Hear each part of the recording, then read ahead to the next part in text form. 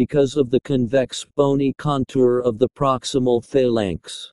Dorsal lacerations are frequently associated with partial tendon injuries. Fractures of the proximal phalanx are commonly seen in association with these injuries, similar to tendon injuries in other locations. The ideal method of evaluating the extent of injury is by surgical exploration. Partial lacerations of greater than 50% and complete tendon lacerations are repaired with 1 or 2 modified Kessler 4-0 core braided polyester sutures, and a 5-0 cross stitch on the dorsal side of the tendon. The core suture should be placed into the relatively thicker area of the lateral bands to obtain maximal purchase. Early motion protocols to prevent adhesions to the proximal phalanx involve the use of a dynamic extension splint to allow PIP joint flexion. The postoperative splint includes a dorsal outrigger with elastic straps to provide passive PIP joint extension.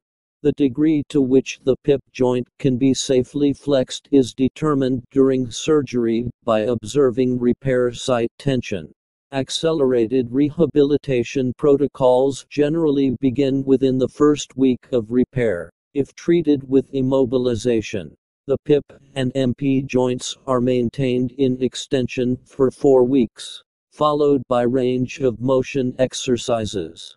Zone 4 in the thumb lies over the metacarpal. In this zone, the tendons are typically wide and round enough to perform a standard core-type repair with a 3-0 or 4-0 suture, followed by a 5-0 cross-stitch. Author's preferred method of Zone 4 repairs.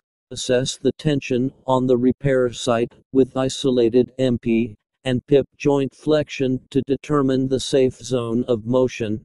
Postoperatively, in compliant patients, I begin hand therapy and dynamic extension splinting as noted previously. In less compliant patients, I splint the wrist in 20 degrees of extension, splint the MP joints in full extension, and mold a palmar splint to allow PIP joint flexion to a degree that does not permit visual tension or gapping at the repair site.